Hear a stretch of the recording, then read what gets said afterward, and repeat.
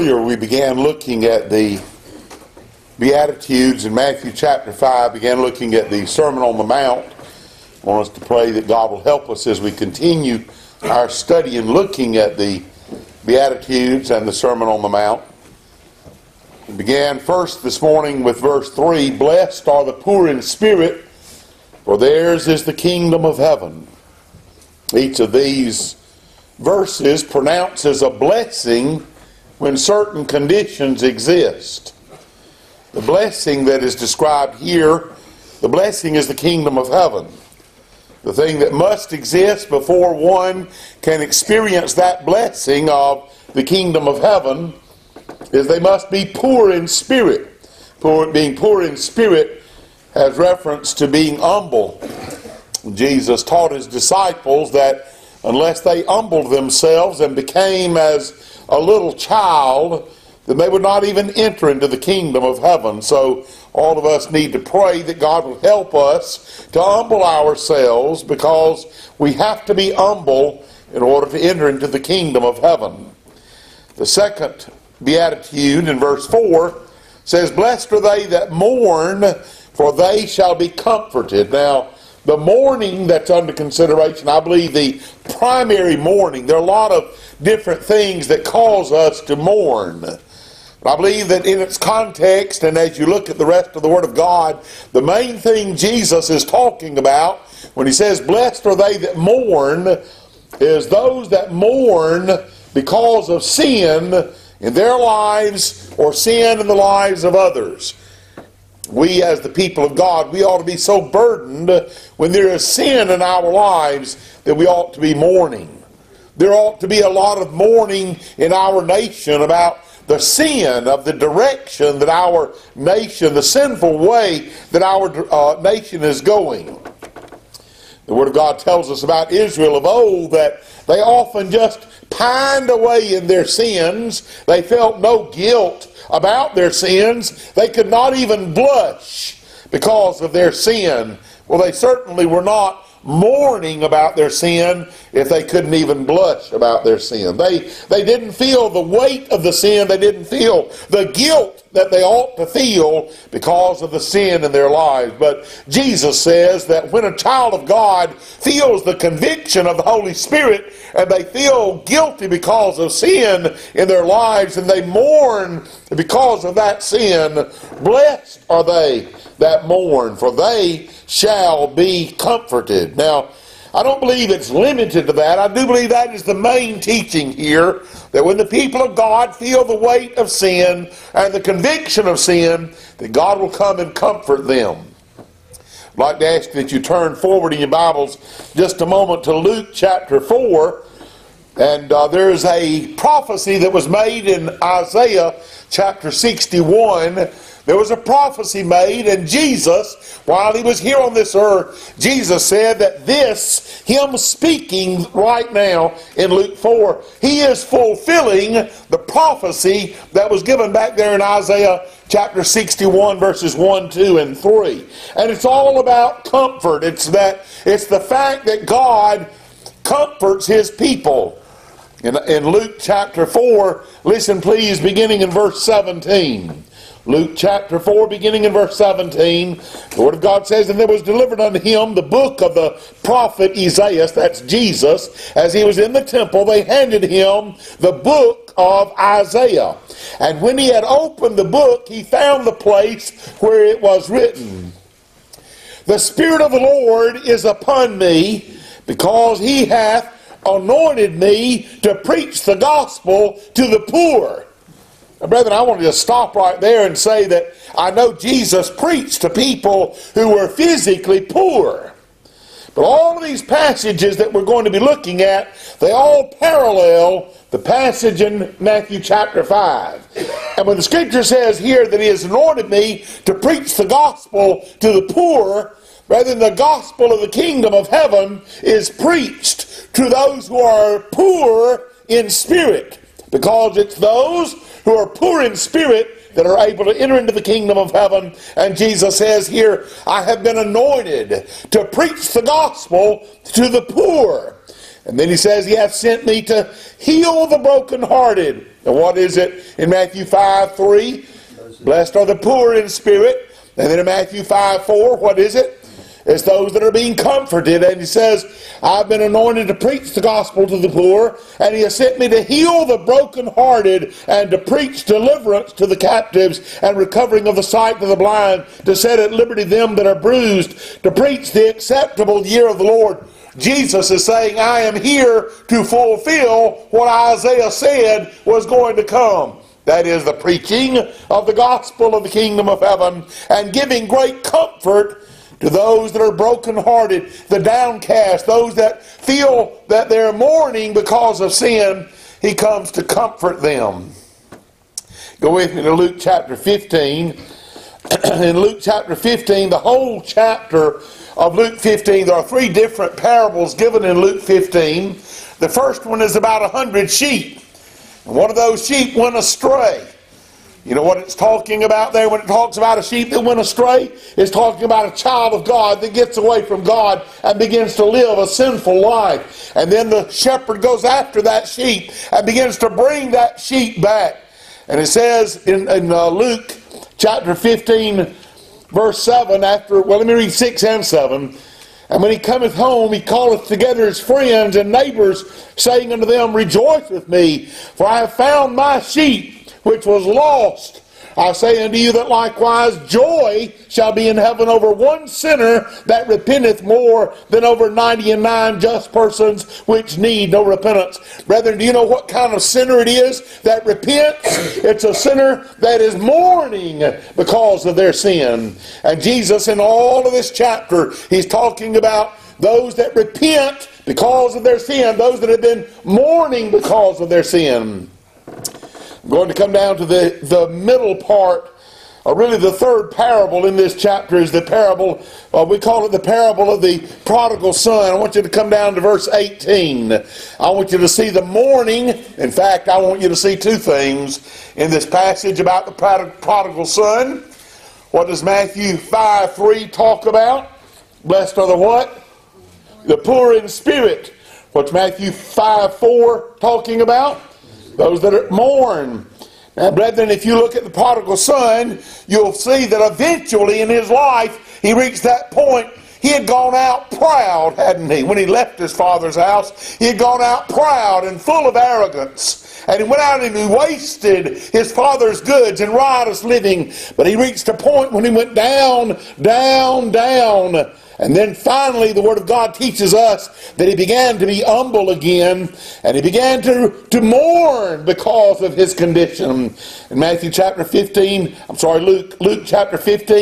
and verse 18, the Word of God says, the prodigal son said, I will arise and go to my father. I will say unto him, Father, I have sinned against heaven and before thee. Do you hear what he's doing right there? Do you know what he's doing? He's mourning. Why is he mourning? Not because he's lost a friend or a son. He's mourning because of the sin in his life. He's mourning because he has sinned against heaven. He's mourning because he has offended his father. He said, I've sinned against heaven and in thy sight, and I'm no more worthy to be called thy son. What was he right there? He was very what? Very humble. I'm no more worthy to be called thy son. Make me as one of thy hired servants. And he arose and came to his father. But when he was yet a great way off, his father saw him and had compassion and ran and fell on his neck and kissed him. Do you know what the Word of God tells us in Matthew 5:3 and 4?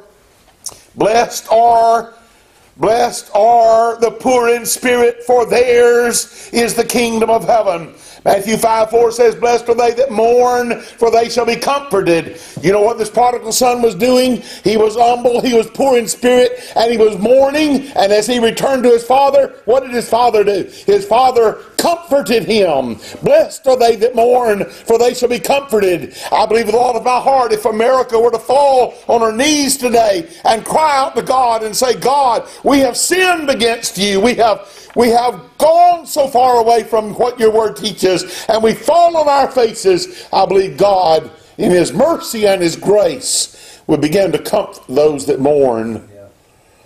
Blessed are they that mourn, for they shall be comforted. You can't wait until the judgments of God come and God begins to pour out His wrath and feel the comfort of the Holy Spirit. The Holy Spirit does not comfort when God begins to carry out His judgment. God is a great comforter. We mentioned just a moment ago this coach that has just gotten killed and his son that's been life flighted to Augusta. But there's lots of people that are going to be mourning tonight. And though that mourning is somewhat different than I think the text specifically implies, did you know the Comforter is going to be all around this city tonight?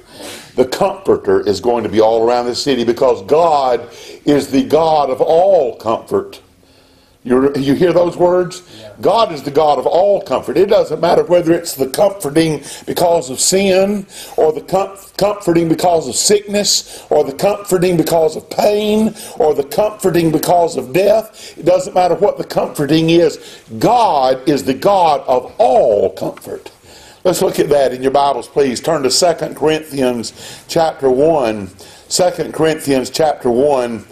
And I want you to remember now that the text in Matthew 5:4 says, "Blessed are they that mourn, for they shall be comforted." And I believe that the main mourning there is those that are mourning because of sin. And I believe the main comforter there is the comfort of the Holy Spirit. But I also believe, listen carefully now, I believe that when a born-again child of God is a part of the church of Jesus Christ, and they begin to mourn because of their sin, and they feel convicted because of their sin, and they repent because of their sin, I believe God is going to comfort them, but I believe the church also will join together in comforting them. Why? Why?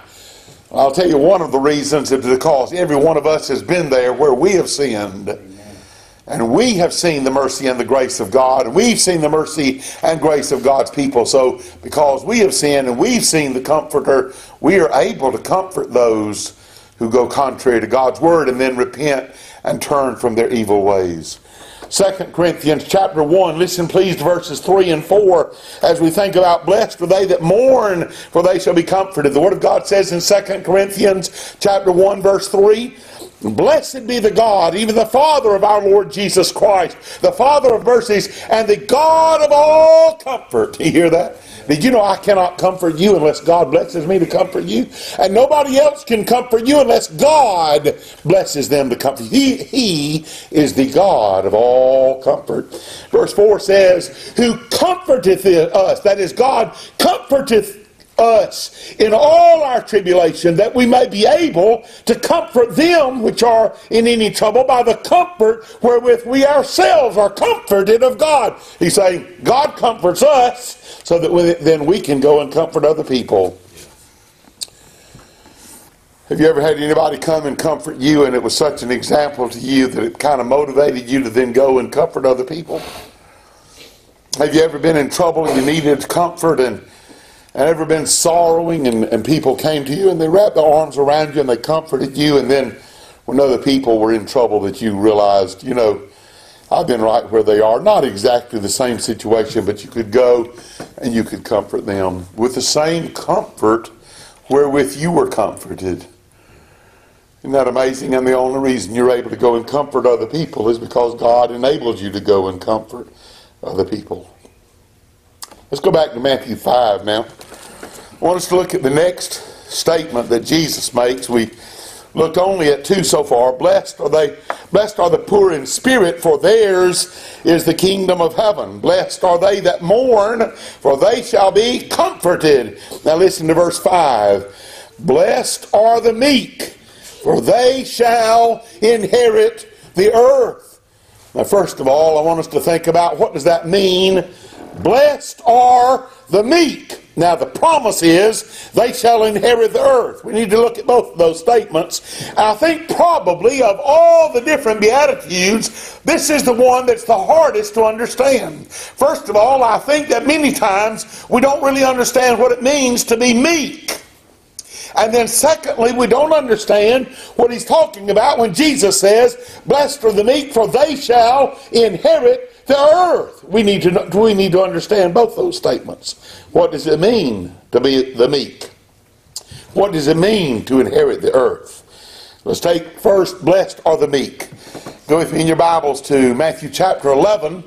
We find that our great example, the one who is above all and the one who is the perfect example for all that is right and good, that one perfect example is Jesus Christ. And the Word of God tells us that Jesus said about himself in Matthew chapter 11 and verse 29, the Word of God says in Matthew 11:29, "Take my yoke upon you and learn of me, for I am meek and lowly in heart, and ye shall find rest unto your souls." Now he says, I am meek and lowly in heart. Rather than there's a major difference in meekness and weakness. Jesus was not weak. Never in the life of Jesus Christ was he ever weak. The word meek means to be gentle and to be kind and to be slow to anger.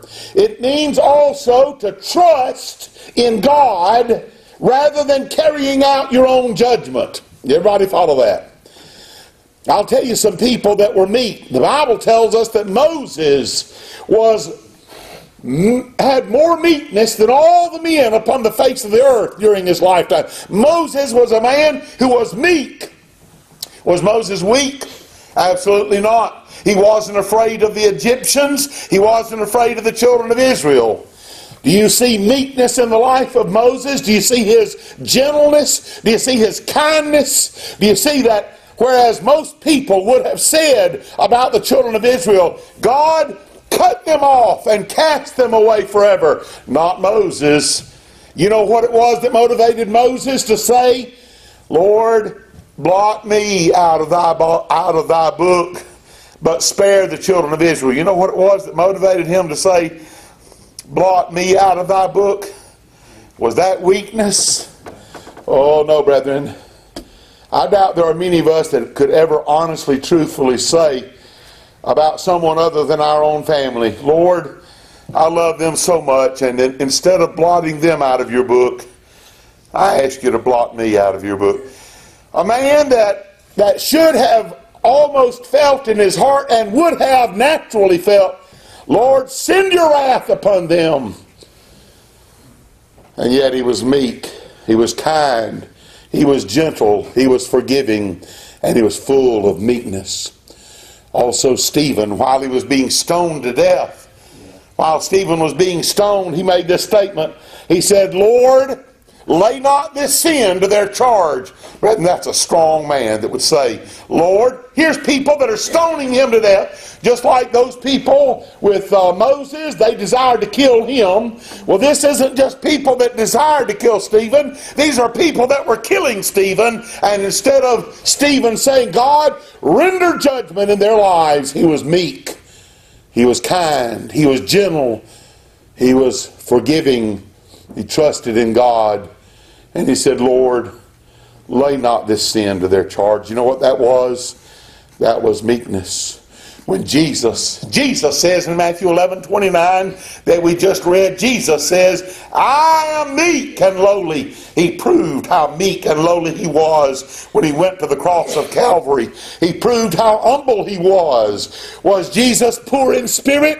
Yes, he was. Was he humble? Absolutely. Was he in the kingdom of heaven? He's the king of the kingdom of heaven. He's the one that set a perfect example about being poor in spirit. He's the one that set a perfect example about mourning because of sin, and he not his own, but the sin of his people. And he also is the perfect example of one that was meek. And when Jesus was being crucified on the cross, he said, Father, forgive them, for they know not what they do. That's a strong man, not a weak man, but that's meekness. Father, forgive them, for they know not what they do. Are you able to do that? Are you able to do that when people are persecuting you? Well, Jesus says you need to be there where you can bless them that curse you.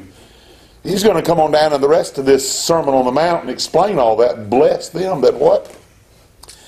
Bless them that curse you. Do you know what it takes to bless those who curse you? It takes meekness.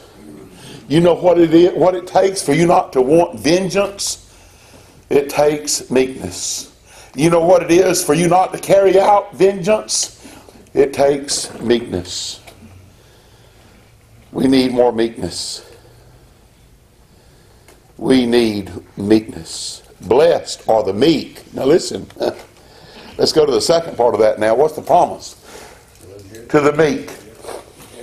Blessed are the meek, for they shall inherit the earth. I hear carnal-minded people talking about that pretty often. Oh man, I'm going to inherit the earth. I'm going to get the whole earth because I'm meek. Listen, brethren, to be carnally minded is death. But to be spiritually minded is life and peace.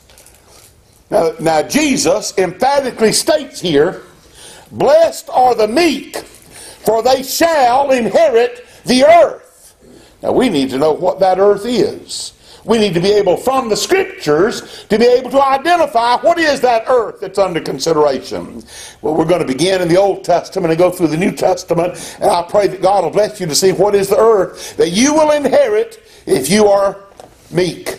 Back up in your Bibles, first of all, to the book of Psalm. Look at Psalm chapter 37. Psalm 37, beginning in verse 8. Brethren, if you'll follow this carefully as we go through the Old Testament, by the time we get to the New Testament, I think you'll understand what the earth is that we will inherit if we're meek. In Psalm 37, beginning in verse 8, the Word of God says, cease from anger. What is meekness? Can you have anger and meekness at the same time? No, see? He's leading up to inheriting the earth. Cease from anger. What if Stephen had been filled with anger towards those people who were stoning him to death? Would he have prayed that prayer? No. He had ceased from anger, hadn't he?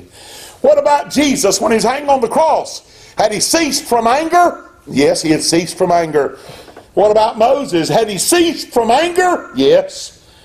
The Word of God says now in Psalm 37, beginning in verse 8, cease from anger and forsake wrath. Fret not thyself in any wise to do evil, for evildoers shall be cut off. But those that wait upon the Lord, they shall inherit the earth. You hear the wording there? Now watch this carefully. Stop being angry. They're going to be cut off. But those that wait upon the Lord shall inherit the earth. For yet a little while, and the wicked shall not be. Yea, thou shalt diligently consider his place, and it shall not be. But the meek shall inherit the earth, and shall delight themselves in the abundance of peace. Now he's going to give you a little key right there. He gives you a little key right there that begins to open the door about what this inheriting the earth is all about. What's he combined with inheriting the earth in verse 11? Peace. Yeah. But the meek shall inherit. Now see, this didn't begin to be true over there in Matthew 5:4. It's always been true. The meek shall inherit the earth. He said, now what was the earth? Let me just stop right here a minute. Was there an earth that they were looking forward to? Was there an earth, a literal earth that they wanted back there in the Old Testament? What was the earth? What was the land that they wanted? What was the promised land in the Old Testament? It was Canaan land, a land flowing with milk and honey, a land where God poured out his blessings. But listen, brethren, people that have never been in that literal land of Canaan can still be in this earth that we're talking about. They can have this peace and righteousness and joy in the Holy Ghost. They can inherit the earth. Blessed are the meek, for they shall inherit the earth. Now go to Isaiah. Follow this carefully now. Go to Isaiah chapter 57. Look in your Bibles at Isaiah chapter 57. We're going to hear now a prophecy by Isaiah about the coming of the earth that you'll be able to inherit if you are meek. Everybody hear what I just said? We're going to look in Isaiah chapter 57 at the coming of the earth that can be inherited if you're meek. What did Jesus say in Matthew 5:5? Blessed are the meek, for they shall inherit the earth. What is that earth? In Isaiah 57, listen please to verse 13. First he gives the negative about those that don't do right. He says, when thou criest, let thy companies deliver thee. But the wind shall carry them all away. Vanity shall take them. But he that putteth his trust in me shall possess the land. Shall what? possess the land and shall inherit my holy mountain. Now you're beginning to get a little clearer picture. What did he call it? What did he connect with it in the book of Psalms? What did he connect with it? Peace. Peace. What does he connect with it now? The mountain, the holy mountain. He calls it the possessing the land. You see, it's the promised land. You'll be able to possess the land, and you'll go and inherit his holy mountain. Now go to Isaiah 65. This is going to be the clincher right here that opens up the New Testament to you in Isaiah 65, starting in verse 17. God is speaking about the coming of Christ and the coming of the kingdom of heaven. In Isaiah chapter 65, beginning in verse 17, he says, "For behold," this is Isaiah chapter 65, verse 17, "For behold, I create new heavens and a new earth." Now, what is that new heavens and a new earth that Isaiah is prophesying? It's the coming of the kingdom of heaven. I create new heavens and a new earth, and the former shall not be remembered, nor come into mind. What is that former? That's the old Jerusalem. He says, I'm going to create a new Jerusalem. He says, but be ye glad and rejoice forever in that which I create. For behold, I create Jerusalem a rejoicing, and her people a joy. He's talking about the new Jerusalem. Watch this now. Verse 19. "And I will rejoice in Jerusalem, and joy in my people, and the voice of weeping shall be no more heard in her, nor the voice of crying." This new Jerusalem that Isaiah says is coming when Christ came. That new Jerusalem is the new heaven and a new what? Earth. "Blessed are the meek, for they shall inherit the what? The earth." Go with me now to Revelation chapter 21. Revelation chapter 21. I want you to see this new heaven and new earth now, because you can inherit the earth. But if you think you're going to get 400 acres or a fancy house, you've become carnal-minded. You've missed the point. That's not what he's telling you. But there's an earth better than that earth. There's a land better than this natural land. Amen. There's a house better than this natural house. It says in Revelation chapter 21 and verse 1, John saw the fulfillment of what Isaiah prophesied in Isaiah 65, 17 through 19. John, the apostle, in Revelation 21, he says, "And I saw a new heaven and a new earth," a new earth, a new heaven and a new earth. "For the first heaven and the first earth were passed away, and there was no more sea. And I, John, saw the holy city, New Jerusalem." Now, so a lot of people think this New Jerusalem is eternal heaven. Brethren, it can't be. If you'll read the scriptures, it can't be. He says, "I saw the holy city." It's a holy city. Remember that, because this 10 times in this chapter and the next chapter, 10 times it talks about this holy city, New Jerusalem. We're going to see what you have to do to enter this city, okay? This holy city, this New Jerusalem.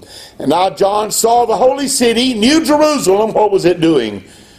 "Coming down from God out of heaven." You see where it came from? Yeah. It came out of what? Heaven. Can it be heaven if it came out of heaven? No. Where did it come from? It came down from God. Therefore it's called the kingdom of God. Out of heaven. Therefore it's called the kingdom of heaven.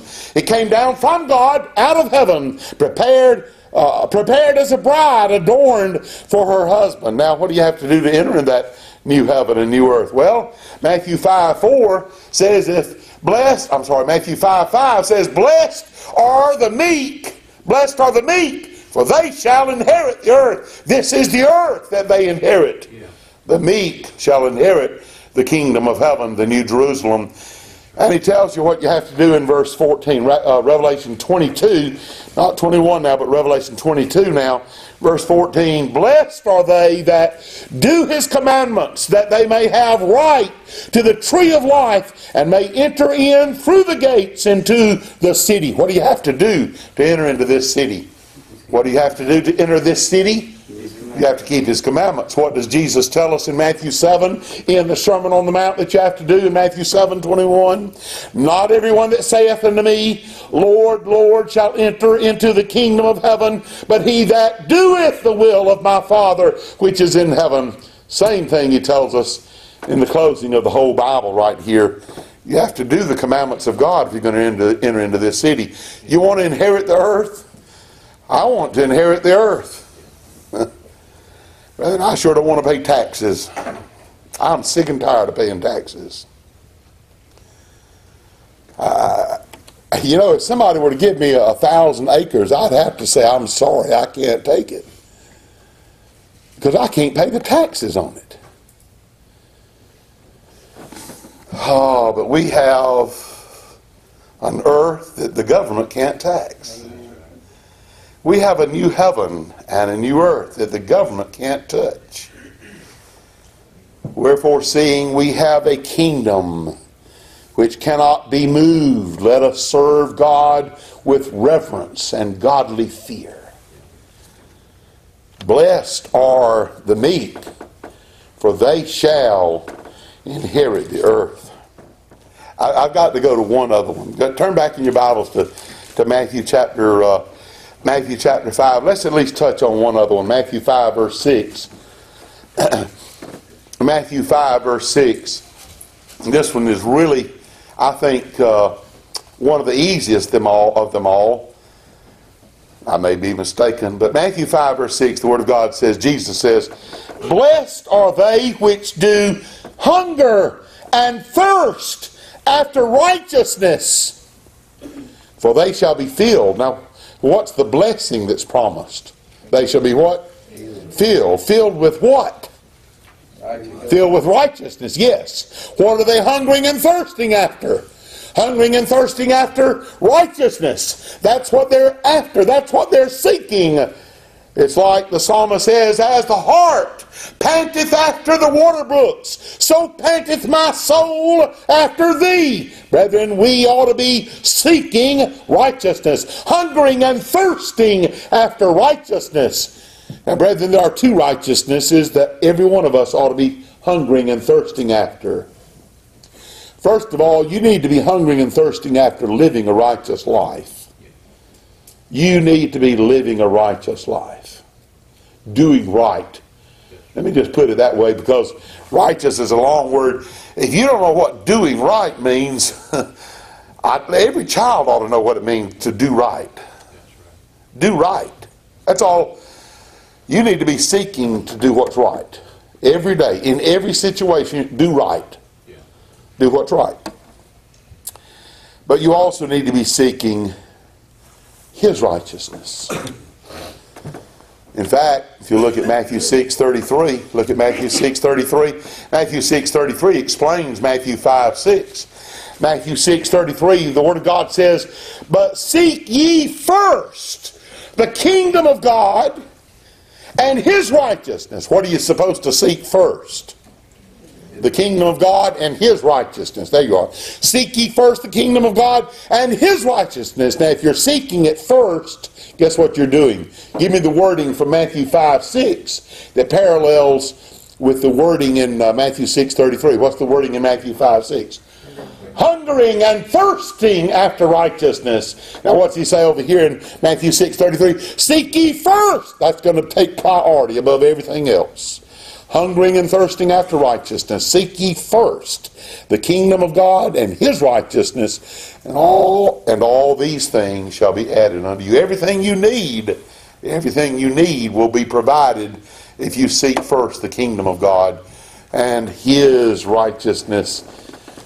Blessed, blessed, blessed are they which do hunger and thirst after righteousness, for they shall be filled. Have you ever been filled with His righteousness? I'll tell you what we've probably been filled with too much is our own righteousnesses. That's what the Pharisees were full of, was their own righteousnesses. They were self-righteous. They were full of themselves. But I want to pray that God will help us all tonight, that we might leave here with a great desire to hunger and thirst and seek first His righteousness. May God help us, is my prayer for Christ's sake. Amen.